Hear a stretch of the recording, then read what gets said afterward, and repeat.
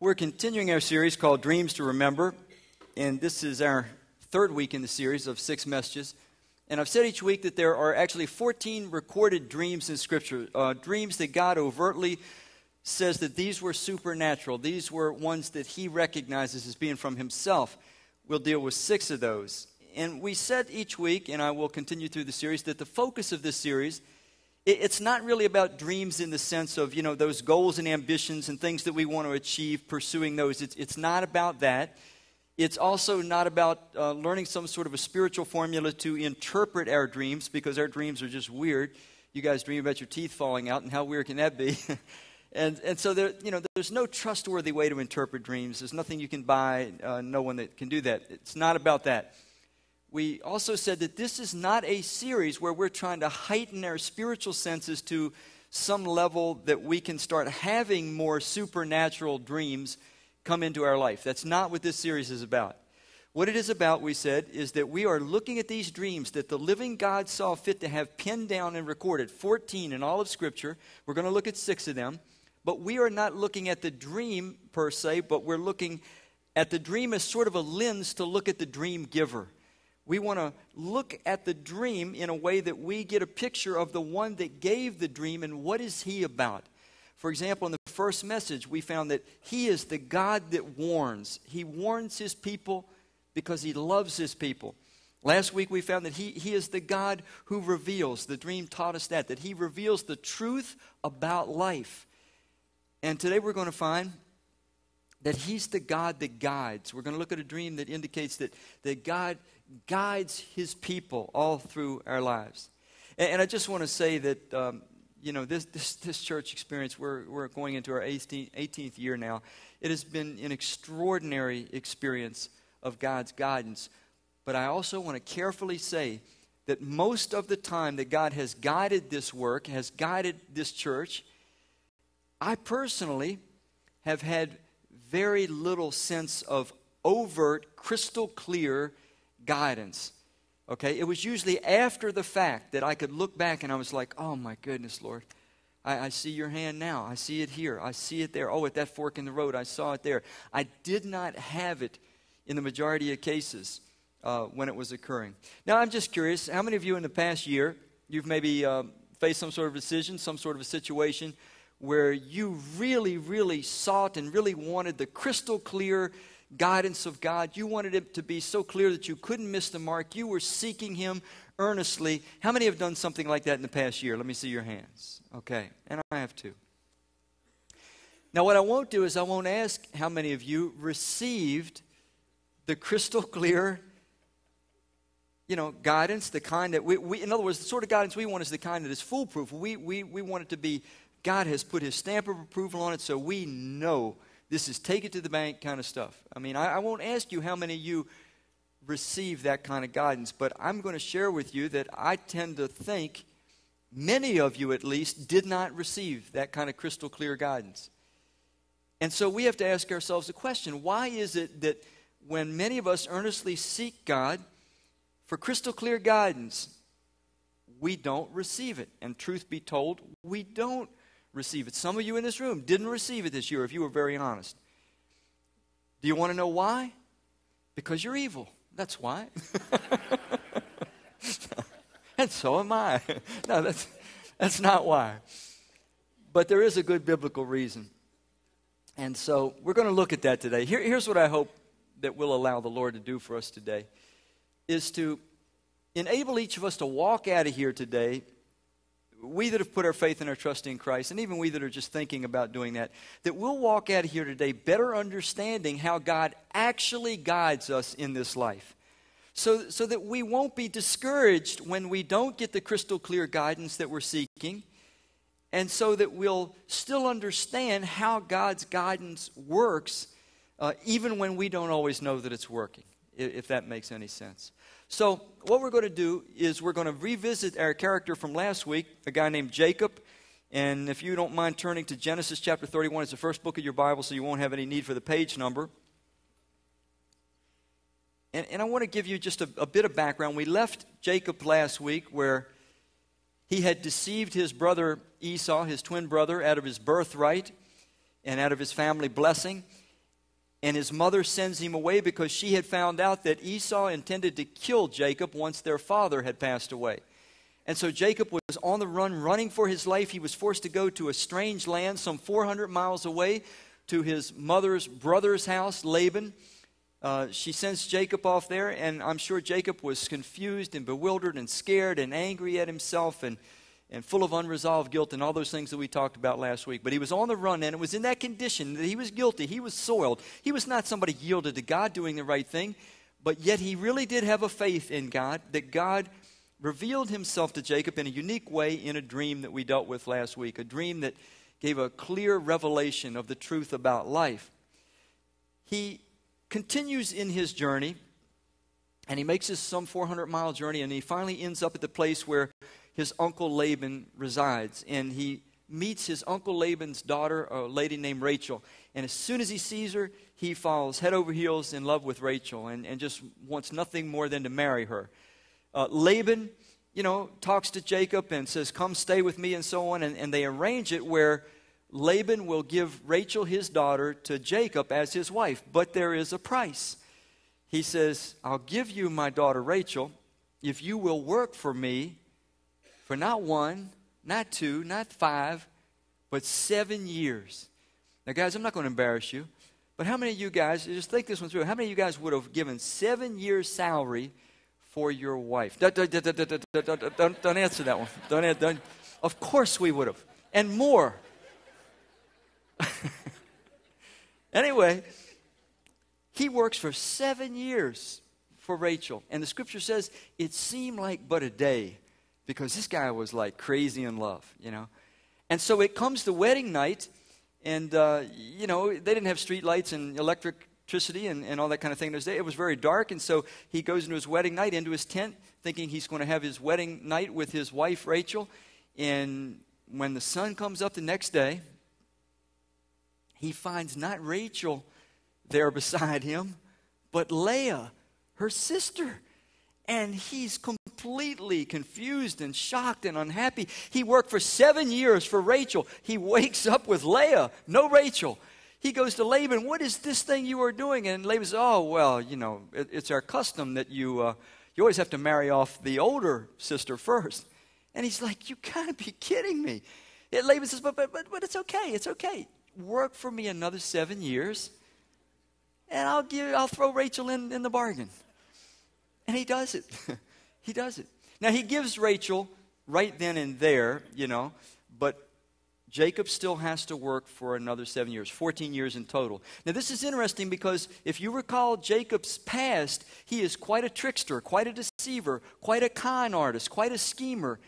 And you can kind of see he's met his match when he meets Uncle Laban. And you can see behind the scenes, oh yeah. Uncle Laban's going to trim his wings for him. But you see behind the scenes the hand of a loving God saying, Jacob, this part of your character, my son, my child, I'm going to help you work that out. We're going to get rid of that. You're going to have to learn a lesson or two and maybe learn the hard way. The guy said, the lights just get brighter back there because something, either that or I'm going blind. By the way, last week, you were in the second service, and my wife said, gee, I thought you were having a stroke up there. Because I literally, I couldn't read. I was looking at the page, and it was blurry. So I have specs with me today. So if you saw me get completely confused last week, I was not having a stroke or even one of those mini strokes they warn us all about, but I just couldn't see. So now I have specs.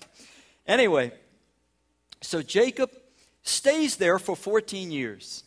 And he starts to have children in an expanded family. And, of course, it was unusual in the way they did things in those days. The two wives ended up saying, I want you also to have some children by my handmaid and so forth. So he ends up with 4 different women that he's having children by. He ends up with 12 kids before all is said and done. So it reaches a point where Rachel, who was having a very hard time to bear children, she finally has a child. And at that point, Jacob says, I think it's time to go back home. And remember the dream from last week. God promised. He said, Jacob, I'll be with you everywhere you go. I will take care of you. I will prosper you, and I will bring you back to this land. It was that land, the land of Canaan, that God had promised to Abraham, to Isaac, and then to Jacob. And he says, I'll bring you back. So he already had God's clear plan for his life. It was to be brought back to the land. And now Jacob comes to a point where he says, I think it might be time to go back. What we will find out is that he has now been there for 20 years. He left thinking, I'll just run away for a while until my brother's anger subsides. He ends up staying 20 years. 20 years. So that's the context of when we pick up now reading in chapter 31. And so as not to frighten you that I'm having a stroke, dear wife back there, I've got my specs on today. Genesis 31, and I do hope you'll read with me. I mean, not out loud, of course. That'll confuse me terribly, but... All right. It says, Jacob heard that Laban's sons were saying, Jacob has taken everything our father owned and has gained all this wealth from what belonged to our father. And Jacob noticed that Laban's attitude toward him was not what it had been. Then the Lord, notice this, the Lord somehow, we're not told how, speaks to Jacob. Then the Lord said to Jacob, go back to the land of your fathers and to your relatives, and I will be with you. So Jacob sent word to Rachel and Leah to come out to the fields where his flocks were. He said to them, I see that your father's attitude toward me is not what it was before, but the God of my father has been with me. Jacob really did trust God, and he knew God was with him. You know that I've worked for your father with all my strength, yet your father has cheated me by changing my wages how many times? 10 times. Laban was quite a schemer. However, God has not allowed him to harm me.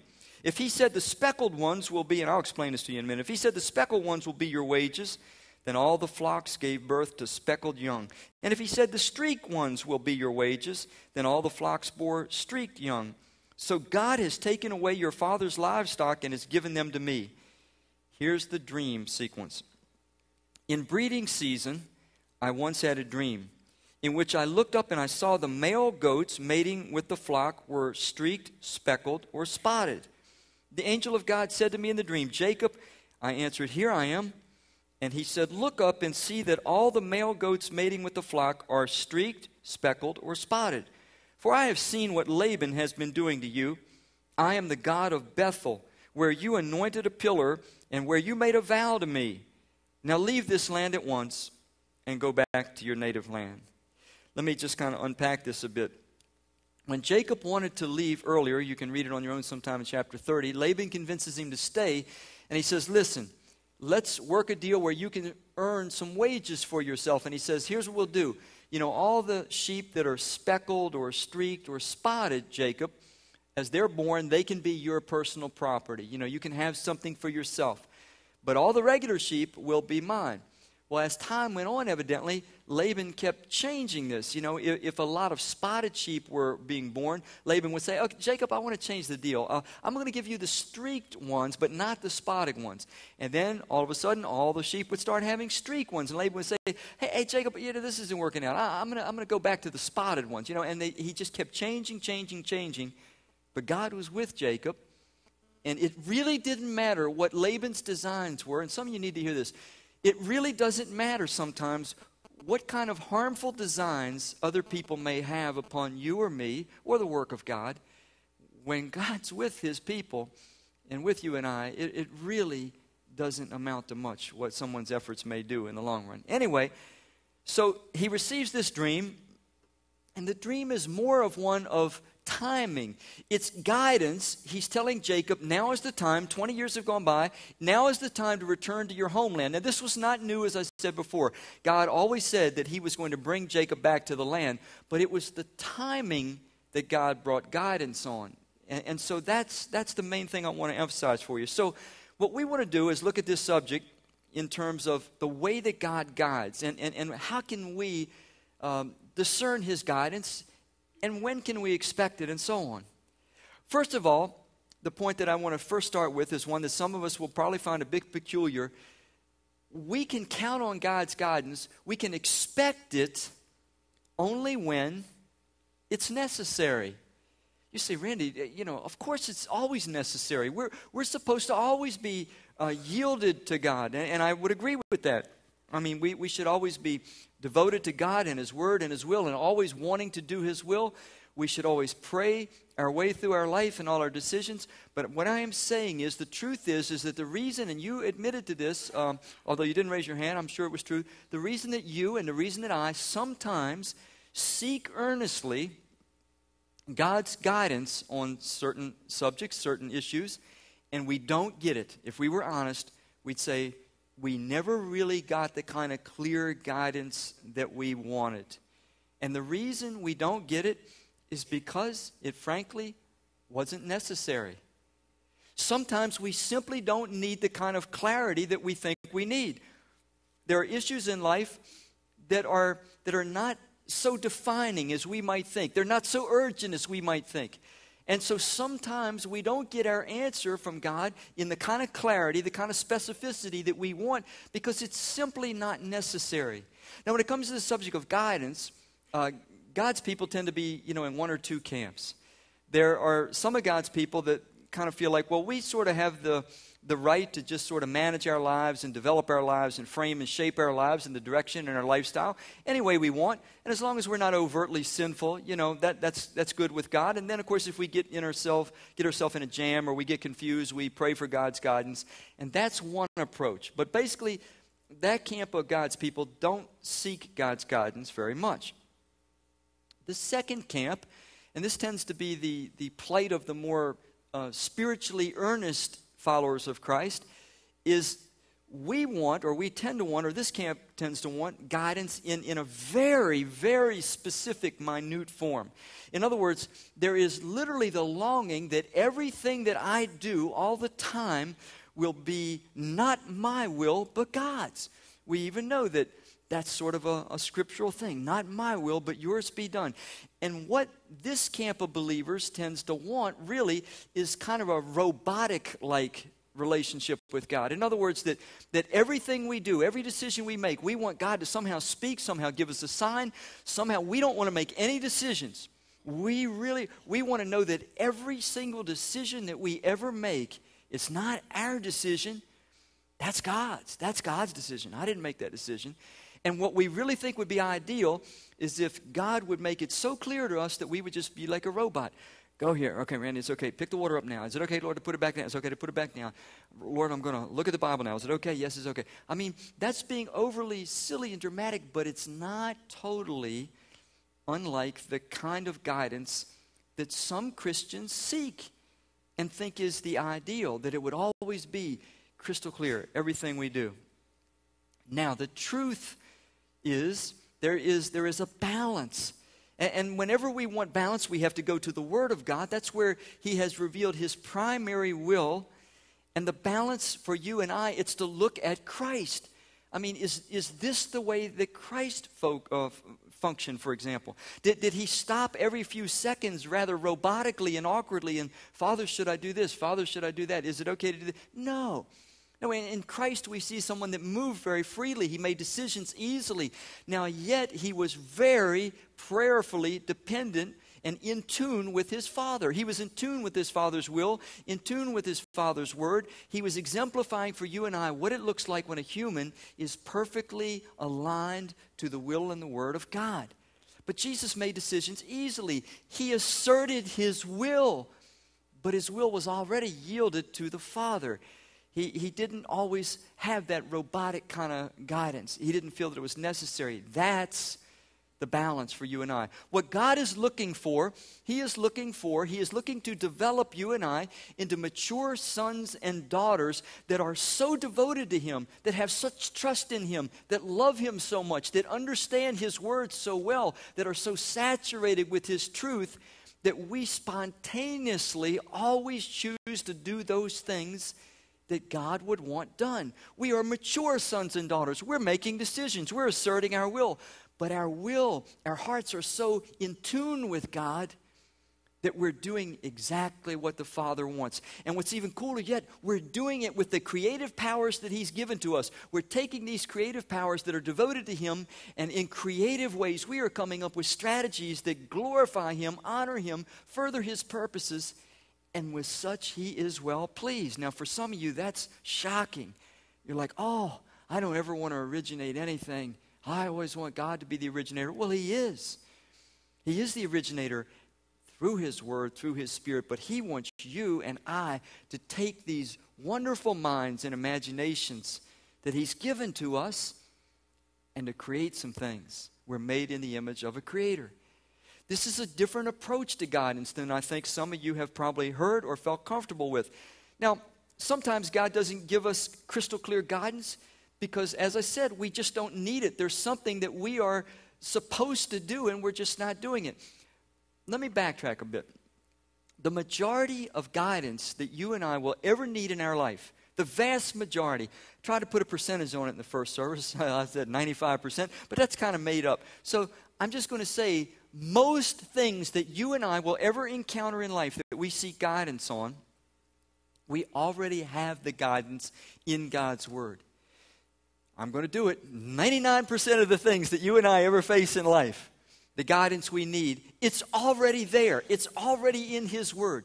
There's sort of a direction, there's sort of a movement that if you and I are moving in the right direction in life, in other words, if I've put my faith in Christ, I've yielded my life to God, I love His Word, I love righteousness, I'm devoted to Him, I'm devoted to His kingdom. All I want to do is see His name honored on earth and His love spread to the life of others. I'm moving, you see, I'm moving in a direction, a Christward direction. If I'm moving in that direction, 99% of the things that I need guidance on, God's already laid them out in His Word. And sometimes some of us are like, oh God, I need guidance on this. I just don't know what to do. And He's already spoken about it in His Word. And He's saying, will you just do what I've already told you? There's a guy named Mark Batterson. He's a pastor down in D.C. He has a very, very interesting church. He's written some Christian books. And he talks about in one of his books a situation where he was down at Georgetown University praying with a staffer for InterVarsity Press that was doing a ministry down there in Georgetown University, trying to, reach young college students for Christ and so on. And he said that this InterVarsity minister was voicing a need in this small group. And he said, will you guys pray for me because we really need a computer, to do this ministry right, and I'm without a computer.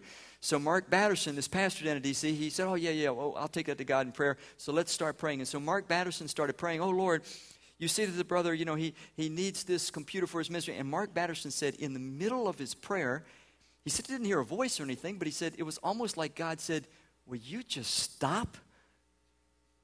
And he said his voice actually sounded in his spirit defiant, a little bit stern. And he says, will you just give him the extra computer you have?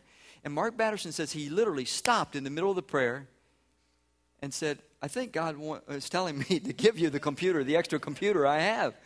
There was no need for prayer. There was no need for guidance. Sometimes you and I have within our means, God has already put within our means the exact instructions, the exact resources, and it's just a matter of doing it. We don't have to expect guidance. It's not necessary. We just need to take action. It's kind of like this. Imagine that someone came to me and they said, Randy, look, I want to travel cross country. I want to go to Seattle. I've never been there before. I'm not sure how to get there, and I want you to help me. Now, that would be the bad thing to do because I'm like Mr. Magoo with directions. I got lost trying to go to the settlement on Friday, and I've been to the place 5 times. This is no joke. I really. So not a good thing to ask me for directions, but for the sake of example. So you come and you say, I want to know how to get to Seattle, Randy. And, I'm like Mr. Magoo myself, and, so maybe you can help me. So I say, well, sure. And so I buy you some travel books, and I get you some maps, and I buy you a TomTom, and I show you how to use it and everything like that, your little GPS thing. And so I lay all these tools out, and I say, there you go. This will get you to Seattle. And then you lay them all aside and you say, oh God, living God, glorious God, God who loves and guides His people, I ask you, show me the way to Seattle. And you get in your car and you just start driving. And as you're driving, you're so holy. You just keep praying, oh God, I'm so dependent on you. Guide me, oh God. That's just nonsense, right? Because I have already provided you with everything you need to get there. My point is that God has provided for you and I in the vast majority of cases, all the guidance we need in His Word. Now, later on in the series, or in the message, I'm going to talk about some other tools, as it were, in the box, the guidance box that God's provided for us. And so we don't need to be seeking this supernatural, sign-oriented guidance very often. It's dangerous. People that seek sign-oriented guidance, and this is what some Christians do, instead of going to the Word, going to the sources that God has said, I'll guide you with, we say, oh, no, I want supernatural guidance, I want signs. And the danger with sign guidance is you and I can trick ourselves. We can concoct signs. We can make ourselves believe that we're seeing signs. Some of the classics that Christians do with the signs, I jotted some of these down, so bear with me. I'm half blind these days, but one of the things Christians will say when they're seeking sign guidance is, it must be God. It just all fell right into place. That's the sign. Another one that Christians will say, I had peace. I had peace about it. It must be God's guidance. Another one is, it's going so well. Things are going so well. It's just got to be God's guidance. Another one is there was this open door. It was an open door. An opportunity just fell right open. It's got to be God's guidance. Well, when you think about it, if you take that criteria that everything fell into place, everything's going so well, got the open door, all these kinds of things. Bernie Madoff, the crook, recently was so much in the news that had the scam and stole millions and millions of dollars from people for probably 15 or 20 years. He would have had all those conditions. I'm sure he had great peace as people were just throwing money at him left and right, and he was buying mansions galore. I'm sure he would have said, everything's going really well, because there was a sucker born every moment, and they all seemed to find their way to him. I guess he could have said, gee, it's an open door. It was open season. And so my point is, when you and I start looking for that sign guidance, we can be easily deceived. Hey, listen, you and I may say, I have peace about something. Well, somebody drunk has peace too. Somebody sound asleep has peace. You may be spiritually sound asleep. You may be spiritually unconscious. You'll have peace then too. You see, peace is not always, now I'm not saying I'm going to balance this out later, but peace is not always a sufficient criteria for discerning God's guidance. Nor is everything's going so well, nor is it all fell into place. There's something more substantial that you and I have to look at when we're really seeking God's will and His guidance. So a lot of times, the truth is, we're expecting guidance, and we're not getting it, if we're honest. We're not getting the kind of crystal clear guidance because, frankly, we don't need it. Just had an example of this in between services. Somebody came to me, and their daughter is getting ready to go off to college, and so they've got 3 different colleges. They're all wonderful colleges, but the daughter is stressing out, as are other students in her school, because they have been told, you must pray intensely to find the one school that God wants you to go to. And that's just utter nonsense. Nonsense. Listen, let me give you an example. Let's go back to the person trying to go cross-country Seattle. As long as they're moving west, okay? As long as they're moving west. There's lots of different ways they could go to Seattle. Do you agree? They don't have to take just one route. Do you agree there's probably 3 or 4 or 5 routes to get to Seattle from here? Okay, I just want to make sure you're tracking with me. How many? Okay. The truth about this kid who's pondering 3 different Christian schools, colleges to go to, that one's fine. That's God's will.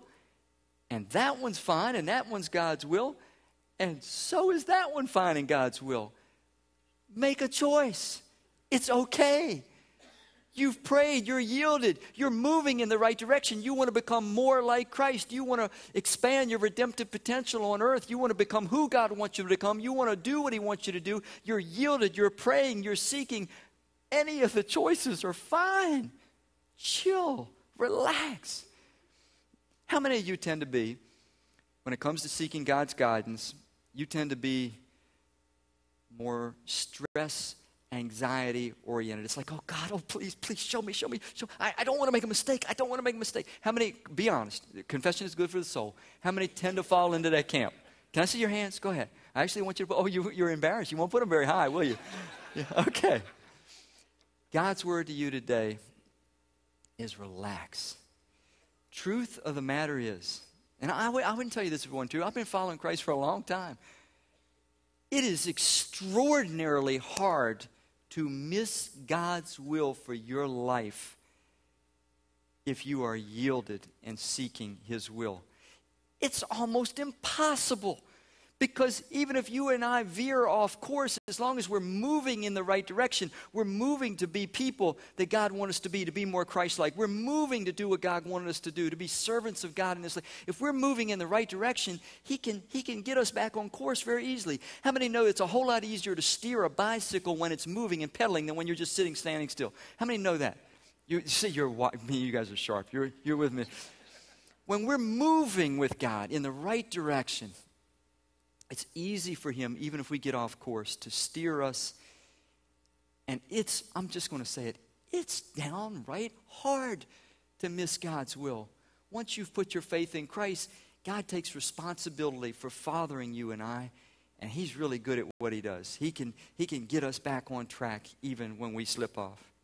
So a lot of times we're seeking guidance with tension and anxiety, and we really don't need the kind of guidance that we think we need, and that's why we don't get it. God's saying, just make a decision. We think, oh, gee, should I take that career or this career? And God's saying, either one is fine. Should I buy that car? Either one, doesn't matter. Should I buy a house? Should I rent? Now, some of these things are overriding principles that need to be considered, but a lot of times it's just make the decision. You're my child. It will be okay. Relax.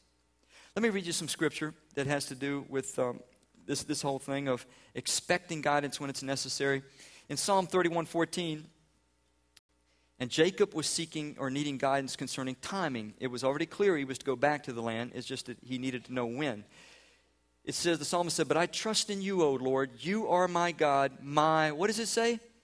My times are in your hands. God's going to take care of those timing decisions that you and I are not always aware of. Sometimes time is important. Opportunities open, opportunities closed. Ecclesiastes 8:6, it says, for there is a proper what? A proper time and a procedure for every matter. Psalm 48:14 is a comforting verse. It says, for this God is our God forever and ever.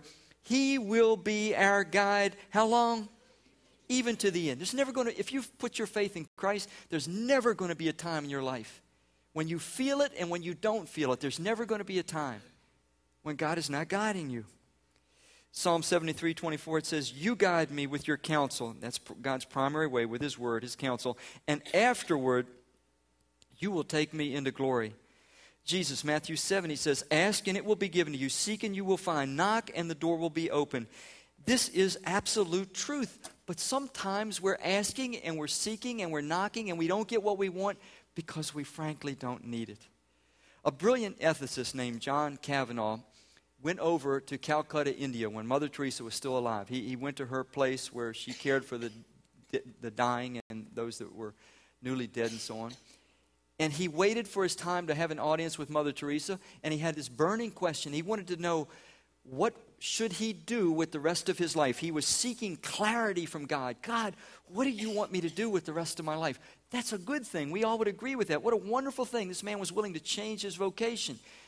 And so he finally gets this audience with Mother Teresa, and he says, Mother Teresa, will you pray for me? Will you pray for me that God will give me clarity what to do with the rest of my life? And Mother Teresa, being a spiritual, holy woman, said, no, I won't pray for that. Kind of shocked him. Wouldn't it shock you? You go all the way to Calcutta, India. You want Mother Teresa to pray for you? You're seeking God's will for your life. And she says, no, I won't pray that. She said, I will not pray for clarity. She says, clarity is not what you need. Clarity, she said, is what I've never had. I'll pray for trust. That's what you need. You just need to trust God. And I have found through my life that tends to be the truth. Listen, I've followed Christ for a long time now, a lot of years. I can look back and I can see God guided me there, and He guided me there, and He guided me then, and then He guided me the other time. But I got to be very honest with you. The vast majority of times, and I'm almost tempted to say all, but there's probably been a time or two when I knew it for sure. The vast majority of times, I had absolutely no clarity or sense that He was guiding. But what I was doing, I was functioning the best that I could as a mature son. I was yielded to Him. I was devoted to Him. I was saturated with His Word. I would seek out other means that I'm going to share with you in a minute where He's said that He will counsel us and direct us. And so God ended up guiding me again and again and again and again when I didn't even have a sense of it. It was not until I looked back and I was like, oh man, I had no clue that that was such a defining moment. I had no clue that was such a fork in the road. I had no awareness that you were guiding me the whole time. But I never had that clarity that I would have liked to have had. So sometimes we don't get guided the way we would like because we simply don't need it. It's not necessary. But when we need that crystal clarity, we can expect it. And if you ask for it and you don't get it, what does that mean? You really didn't need it. You just thought that you did. You say, Randy, that's not very satisfying. I'm facing a decision right now, and I want to know which way to go. And God's saying, just get moving in the right direction. And whatever decision you make, as long as it's not in clear violation of His Word, and you do need to make sure that, it's going to be okay. So, when we have clarity on God's guidance, the next step is this. We need to take that guidance without any hesitation, without any hesitancy whatsoever. And there's at least 4 reasons that we should do this. And let me just kind of list quickly what they are. The first one is that there are, and I don't want to get you tense people, you anxious-oriented people, more tense and more anxious than you are, but there are some seasons in life, there are some events, there are some circumstances that are very time-sensitive. Jacob's was like this, evidently. God said, now is the time, after 20 years, Jacob, it's time to go home. It's time to face life at home. And so sometimes you and I don't know. We don't understand the dynamics that are at work, but there's a time sensitivity where God knows you've got to move on this now. You need to make the decision now. Maybe some in this room, you've already had crystal clarity. You know in God's Word, He has specifically said there's certain things that He would like you to do, to change, to align with His Word, some corrections, but you've been hesitating. And maybe this morning God's saying, you know, you just need to do it today. I wonder if there's somebody in here, there's a certain trigger. You know for a long time God's wanted you to pull it. There's a certain change. There's a certain decision. There's a certain correction maybe. You know it. You know what God's will is, but you really have hesitated. And God's maybe trying to say to you today in all of His love, the time is really important. You're running out of time. You've got to act on this. So when we are clear on God's will, we should move. We should take His guidance without hesitancy because sometimes timing is critical. The other reason is that anytime we are clear about God's guidance, we can be sure one thing. When we take His guidance, it will absolutely deepen our faith. It will deepen our intimacy with God, regardless of what happens along the path. If you follow the rest of the story on Jacob, his life is not smooth. It doesn't go all that well. There are still some bumps. But what does happen is this. His trust in God is deepened. His faith in God is matured. His intimacy with God grows deeper. When you and I receive God's guidance and we take it, no matter what happens in our circumstances, our faith, our trust in God will grow. Our intimacy with God will grow. Now, this becomes tricky because you and I tend to think that if I've found God's guidance, if I have really found God's way, the proof will be that things will occur in my circumstances the exact way I wanted them to. And sometimes when we make a decision, we think it was God's will, we think we have found God's guidance, but then terrible things start happening. You know, we run into one problem and then another problem and then another problem. We say, oh no, darn it, I missed it. I know why all this stuff is happening to me. I missed God's will. How did I miss it? How did I miss His will? I'm trying to tell you, you didn't miss His will. The difficulties that may or may not occur have nothing to do with finding His will. You see, the journey is one toward God's global purposes, His larger purposes for His children, His larger purpose for you in this life, and what He's going to guide you toward and guide me toward is that you every day of your life increase in growing to the likeness of His Son, the Lord Jesus Christ. That's His primary will, that we grow to be more like Christ. It's His primary will that we become redemptive agents on this earth, individuals that share truth and love and do what is right in the sight of God for people. So when you take His guidance, your faith is going to grow. And regardless of what your circumstances are, if your trust in God is growing, if your intimacy with God is growing, and sometimes the problems cause us to hang on tight and go deeper with God, do they not?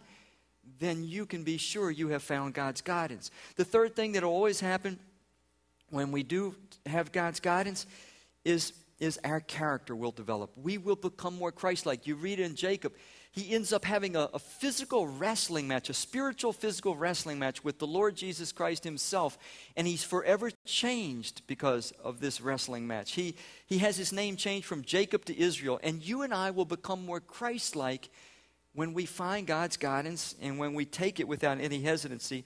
And then finally, our redemptive potential will be greatly expanded. In other words, your capacity, your ability, your opportunity, my opportunity to touch the lives of other people with the love and the truth of Christ will be expanded anytime we take God's guidance.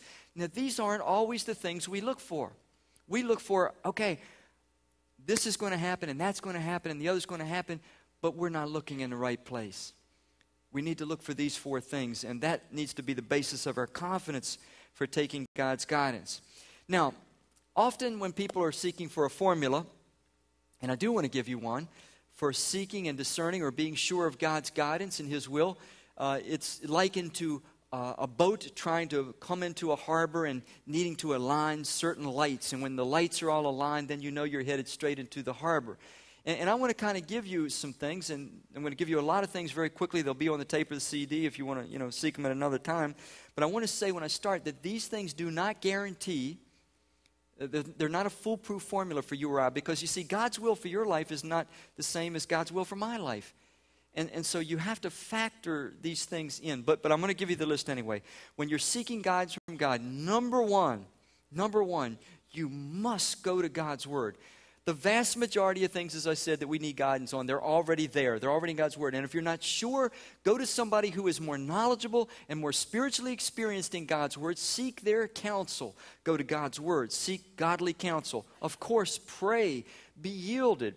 Make the prayer, not my will, but yours be done. I just want your way. I want your will. Let me give you a few other things. You've got to take into consideration that you have certain gifts that God's given you, spiritual gifts, and certain talents that are unique to you. You must ask yourself, if this decision is going to enable me to further develop and further use those gifts and talents the way God wants me to. You've been given a certain set of desires and passions that are God-given, and they're going to direct you toward God's mission for your life. You need to consider those. You need to consider the experiences that God's given you, because He wants you and I to take the experiences and use them to be a blessing to other people. You've got to consider your temperament type. Some of us are introverts, some of us extroverts, some of us detail-oriented, some of us broad-stroke people. All that's part of discerning God's guidance in various ways. You and I must consider our various roles and relationships and responsibilities. If you're a husband or a wife, you've got a certain set of responsibilities and roles that when you're seeking God's guidance, you have to factor that in.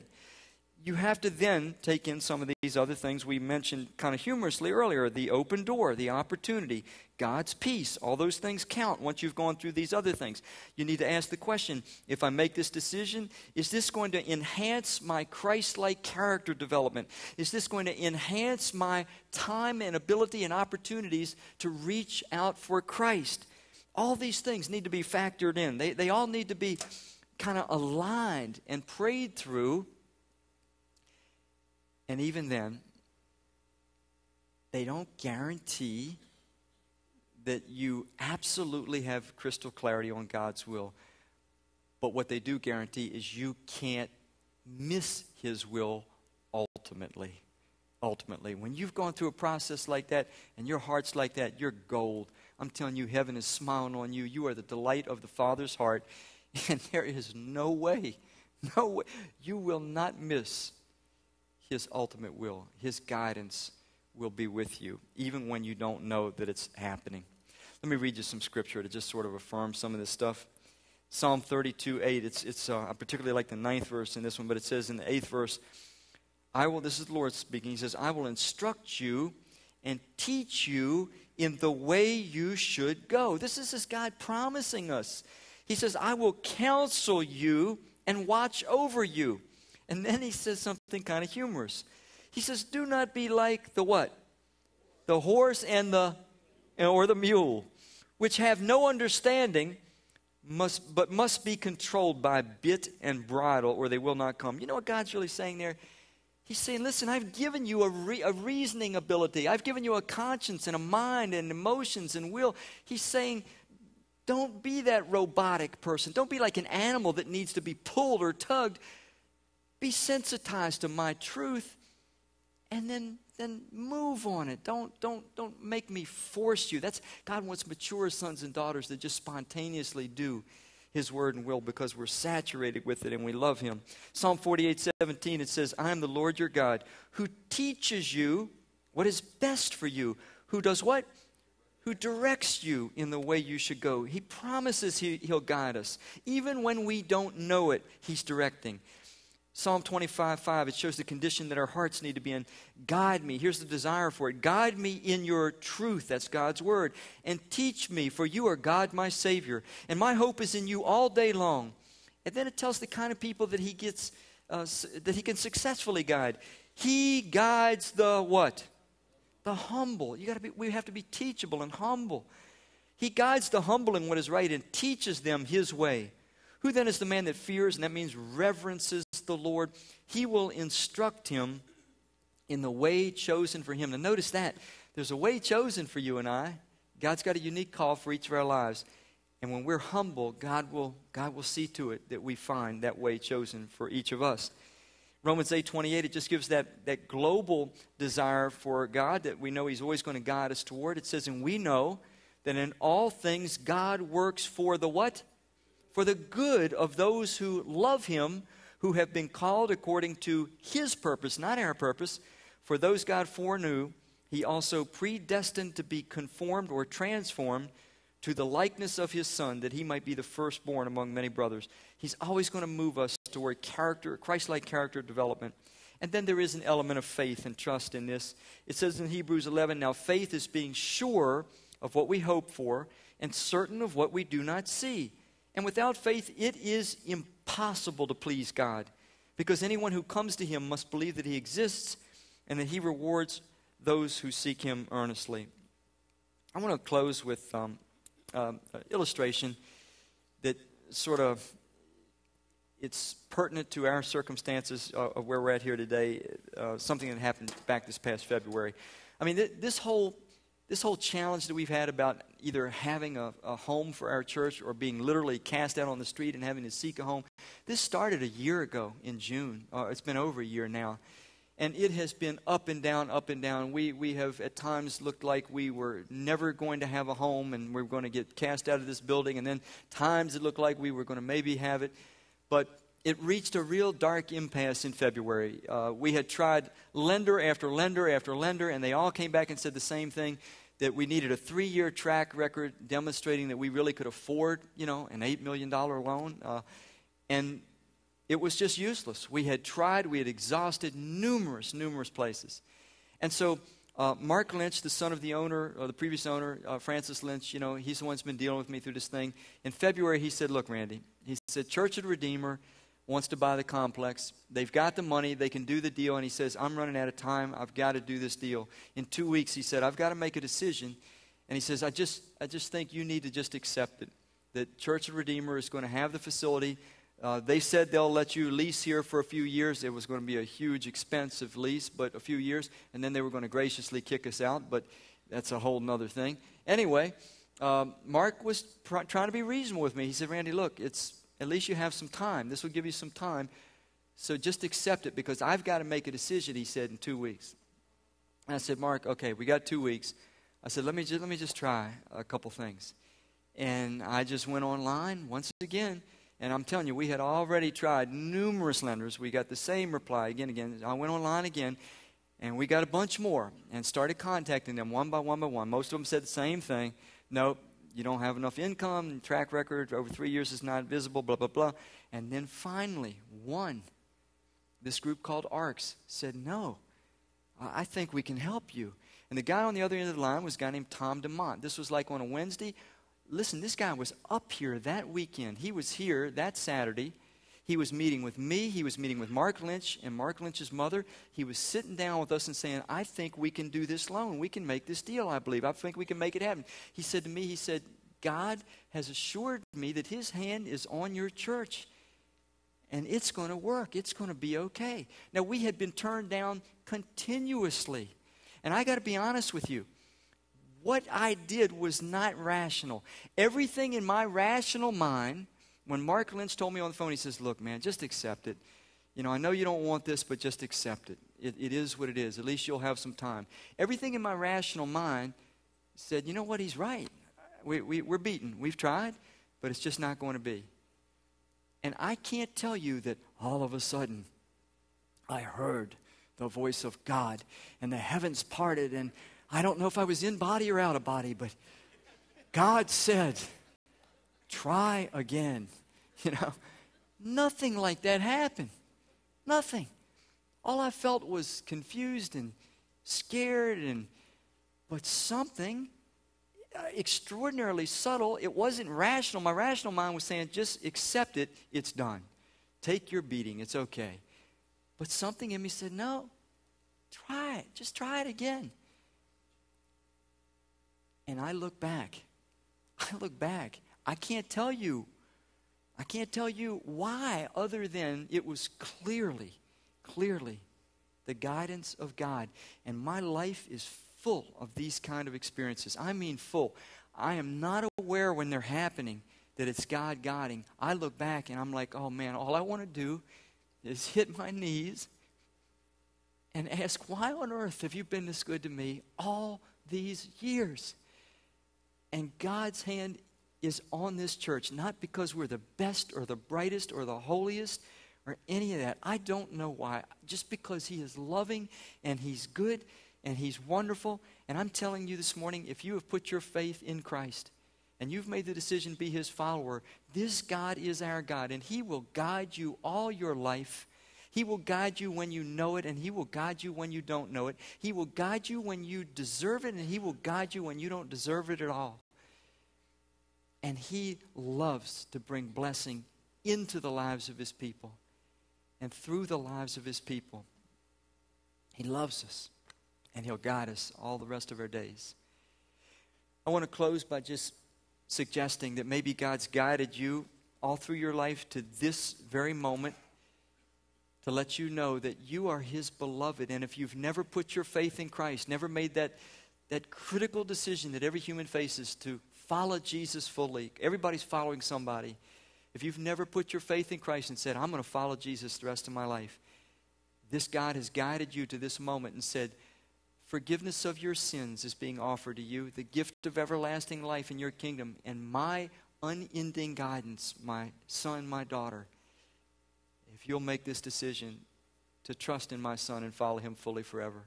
If you've not made that decision, I hope before you leave this building you'll do that today. Let's pray.